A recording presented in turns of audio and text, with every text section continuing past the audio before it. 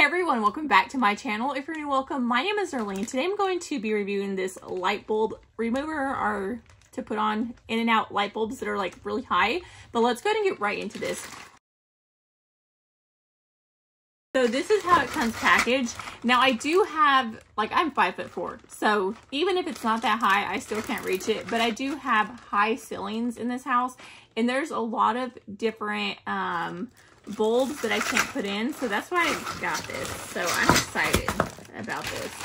So this comes with a ton of these. So you want to start out with the bottom one and just kind of make it as long as you need it. You can kind of see the holes are like right here. So you're going to push this in and then just lock it out like so. So depending on how long you need it is going to depend on how long you make it. How high are your ceilings? So I think that these will be fine.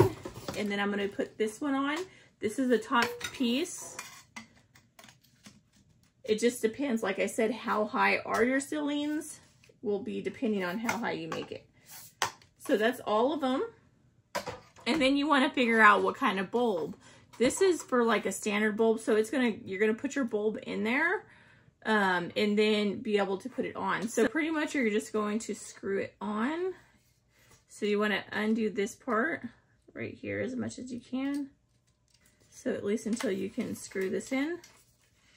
Once it's screwed in, then you're going to tighten this just to make sure that it doesn't come off and unscrew, because you are going to be screwing.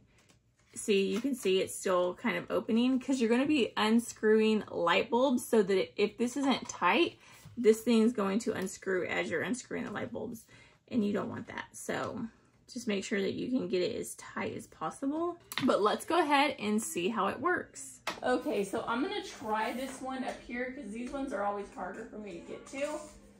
So you go like that. Make sure the light's off. And you can see it took it off. So just like that. And then you just switch it out, which these still work. And then you just push it back. Okay, now after you're done screwing it in, you just pull it out, and let me go ahead and turn on the light and see how it works. You can see you are good to go.